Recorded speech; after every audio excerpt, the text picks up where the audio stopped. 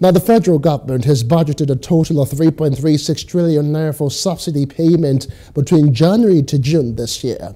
Minister of Finance, Budget and National Planning, Zainab Ahmed, disclosed this during the public presentation of the 2023 federal government budget. Now, this, she said, is in line with the 18-month extension announced in early 2022. The 21 trillion naira 2023 budget was signed into law by President Muhammad Buhari on Tuesday after its passage by the National Assembly. We are also going to be exiting fuel subsidy by the middle of the year.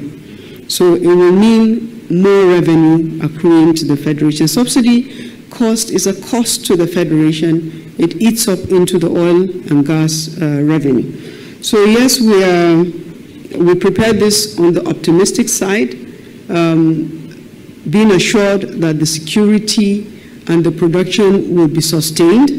And if it is sustained, these revenues are realizable. In fact, they are on the conservative side, because we always try to be conservative. In Russia-Ukraine war is not showing any signs of abating, and so that's one major component. The second component is the inflation growth across the world. The monetary authorities globally are still tightening, which means interest